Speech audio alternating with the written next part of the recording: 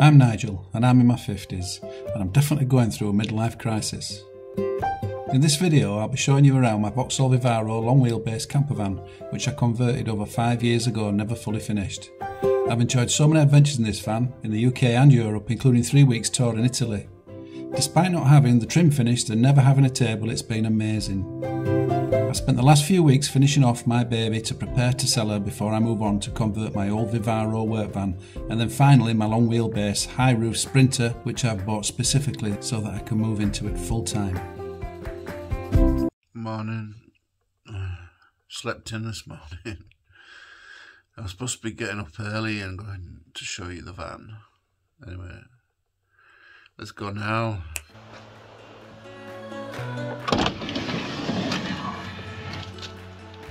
Oh, hello. Well, it's time for a little tour of my van. So this is the van. It took me 5 years. So you can see, colour-coded the mirrors, put some alloys on. They are rated alloys for the van and the original size of wheel, so there's no change in the speedometer, etc. And they're just standard tyres. Nice little bit of chrome work along the bottom there. Welcome to the van tour. I bought this Vivaro 5 years ago and converted it into a camper van. I say I converted it,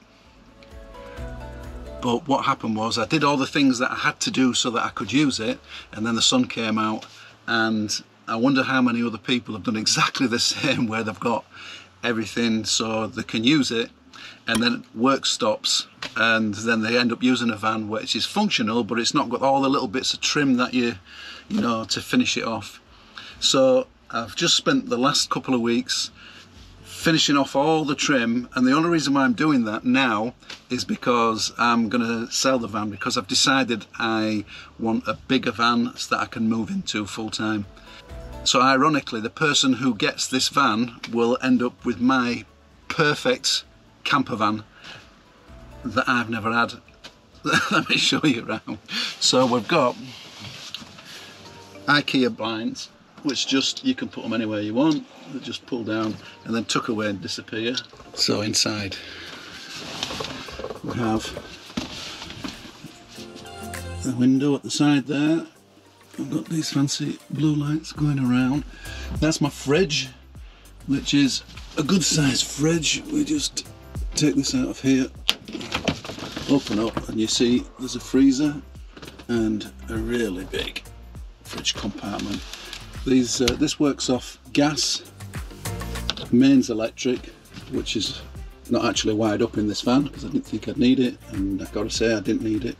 And what I'm usually working it off is LPG from the underslung tank.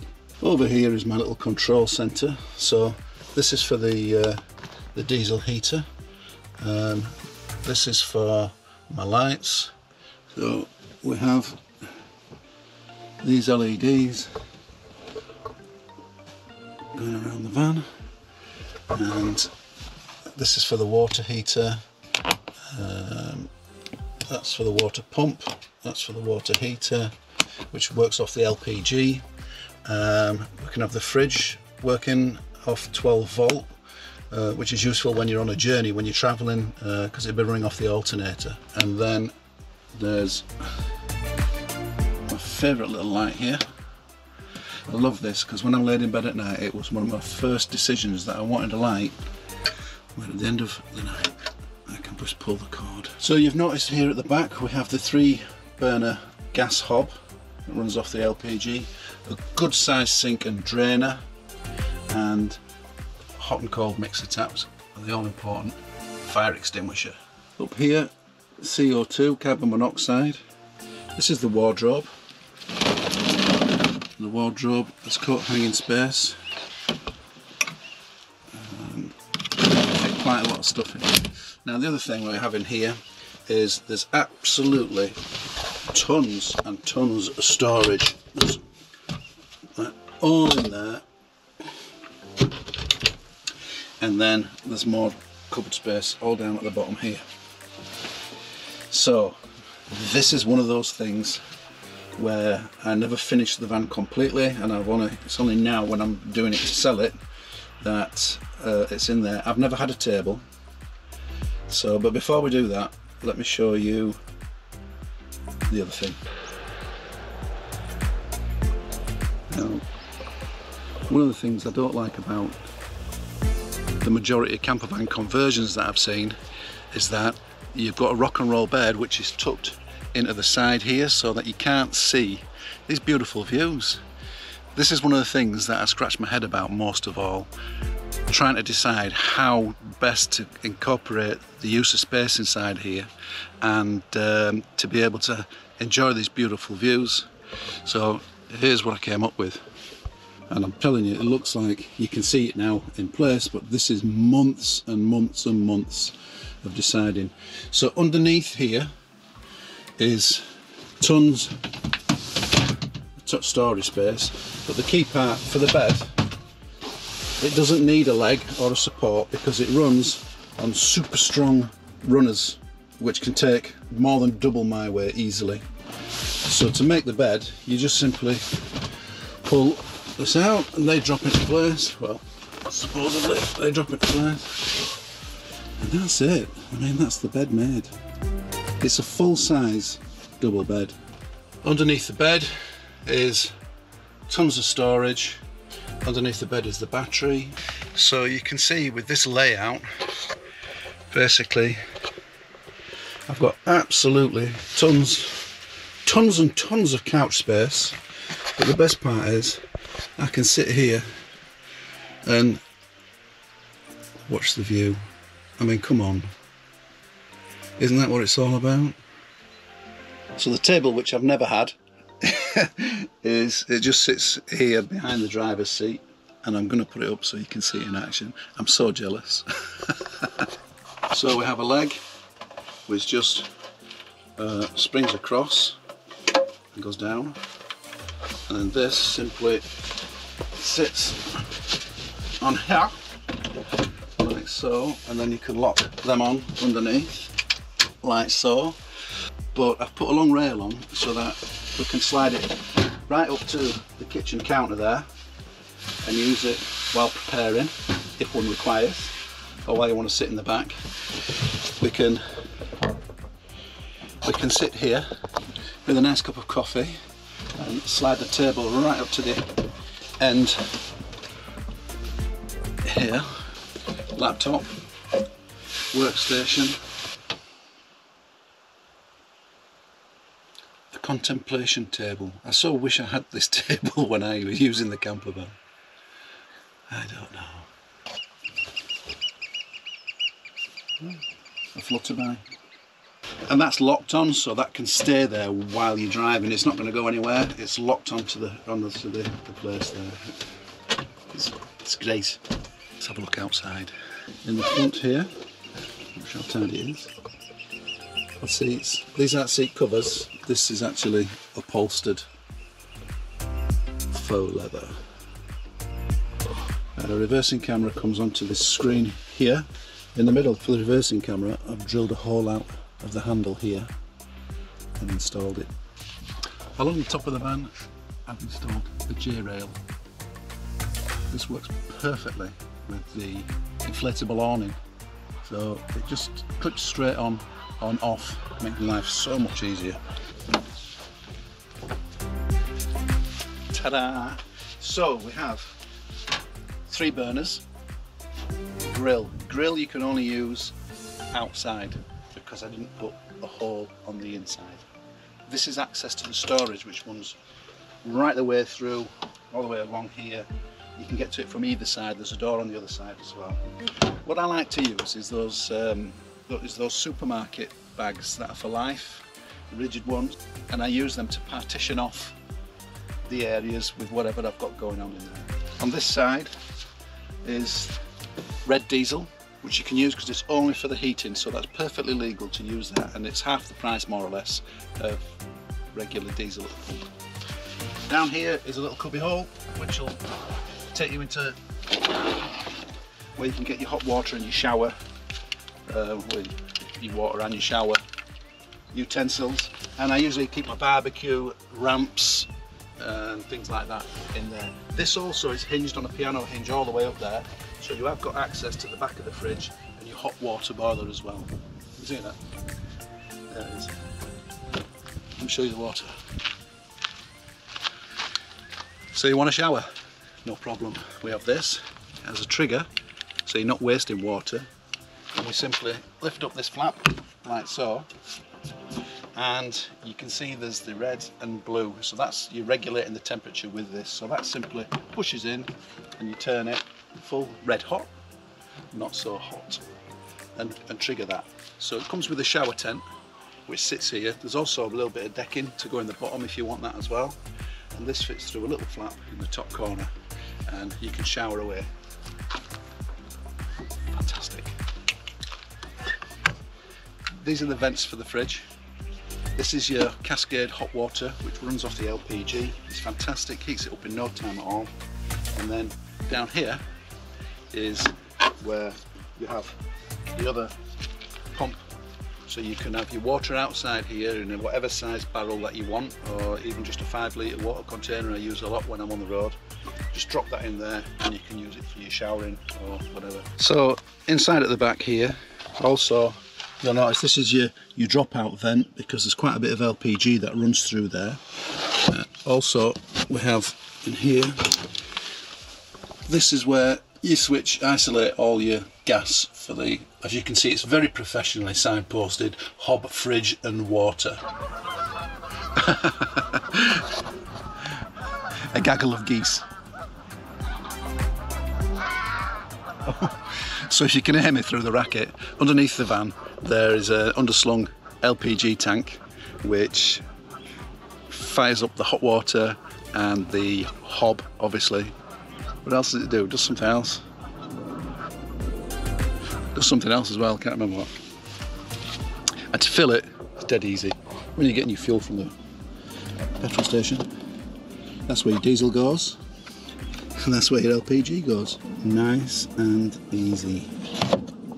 When it becomes bedtime, I've got two choices. If I'm just staying overnight somewhere, or stealth camping or whatever, then all I'll do is, these are blackout material, so I'll just simply pull that across there. You see there's like a curtain rail that's fixed into, pull that across there, and that's it, I'm done. When I'm on my own, which I usually am, but if I'm just doing a quick overnight stay, then this is plenty wide enough, like a single bed. I don't even bother pulling it out to do anything with it. But obviously if I'm staying somewhere and I want a little more comfort, it's just as easy just to slide it out. There's no legs to put down or anything like that. Slide it out, throw your covers on, and you're in for a good night's sleep. It really is comfortable, this bed. Oh, at the side of the bed also, the van comes with this, it's not a TV, but this is just, all it is a cheap tablet, but you can charge it from here, and you've got a little SD card. Well, I have a little SD card in there. It has got a bit of a cracked screen, but it still works. And I have TV series and stuff like that on here that I can watch, but I can also link it up to the Wi-Fi hotspot on my phone and use it to stream things and watch YouTube and things like that. So that's fantastic. Oh, I've not shown you the other door, have I? So the other door is the same style, IKEA type blind, which just slide down like so. Can you see me? It just slides down like so, just like the other side. So if I do both sides, you can see that we are spooky. That's that one. Look at that. Hey? Oh yeah, I mean, the feeling of space in here is fantastic. I've never been in a camper van this size that gives you this much feeling of space. But what if you want more space? You can see the light shining off my head. What if you want more space? This was important to me as well, because I like to entertain and have people around. So this was my solution. In that lot of room, I've comfortably sat 6 people in here, 2 on there. They've got to be good friends, of course. and 4 across there. So this is nice and secure, lovely and comfortable. Quite often I slide this seat back and use it as like a bit of a chaise lounge for the couch. And it's just great. You can see, you can have these windows open. This is the conservatory. You've got all the glass around you, and it's fantastic. Now what do if I'm having the big van and I'm sleeping at night and I want to keep this conservatory space in place? So quite often I might have my overnight bag on the front seat here, and this curtain rail goes all the way around the van here. So basically all I need to do is pull the curtain around,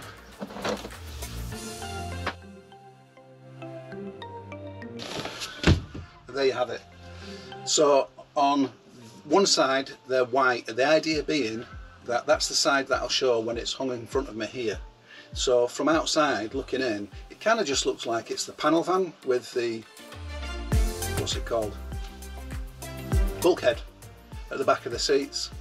When it's all the way around, it's a light grey and it's a reflective as well, so it should help to keep the heat from the sun and reflect all that out. And again, as you can see, there's no light coming through the actual material, it's blackout blind. Love that. I love all this space, it's just fantastic.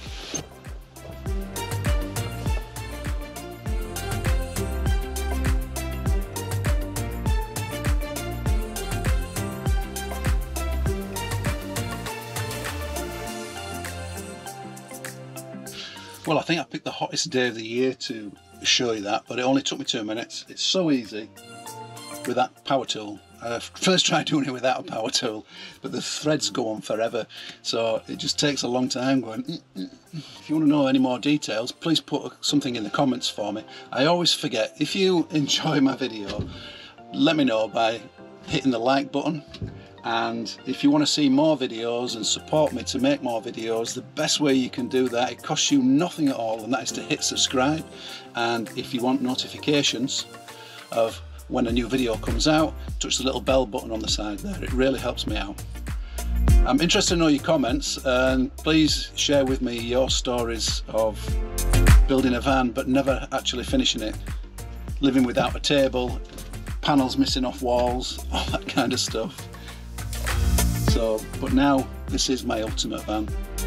It's just too small for living in full time, which is the only reason why I'm selling it.